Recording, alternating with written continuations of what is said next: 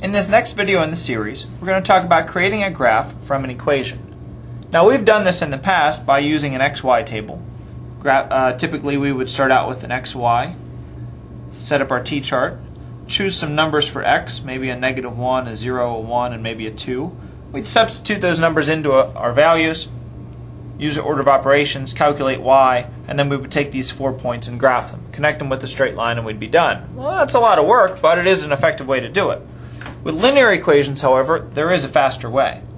We can remember that the number that's in front of the x is called your slope, commonly referred to with the letter m. In this case, my slope is 3/4. That's going to tell me the direction, positive, because it's a positive 3/4, and the steepness, 3 up, 4 over, of my line. As for my starting point, my y-intercept, commonly referred to with the letter b, is going to be this item right here, the -2. This is my starting point. So I'm going to go on my y-axis, because it's a y-intercept, to -2, down 2, graph my point.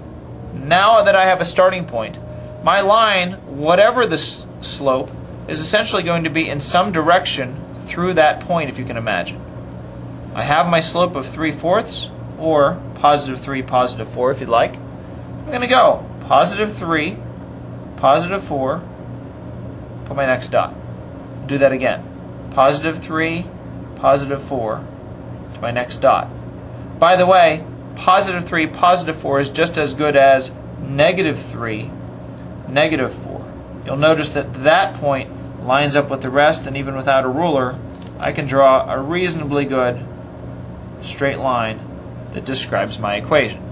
So this line right here is y equals 3/4 x minus 2.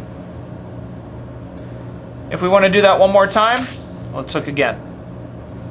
Y equals -x plus 4, a different linear equation.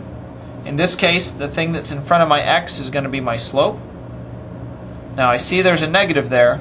I don't see a number, but I also know that there's always a coefficient in front of every friction, and if you don't see it, that coefficient is 1. So that slope is going to be -1. That defines the steepness. It does not define where it's going to hit on the y-axis. For that, I need my y-intercept, again with the letter b, and in this case, my y-intercept is +4. This is my starting point. I'm going to go up to +4, draw my line, and now I'm going to follow a -1. Well, -1 sounds like just left. That's not really what they mean. -1, you got to make it into a fraction. So it's down 1, that's what negative is. Down 1, right 1.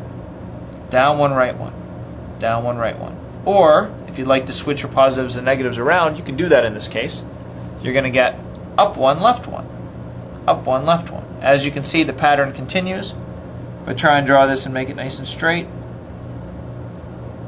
you're going to have yourself y equals -x plus 4.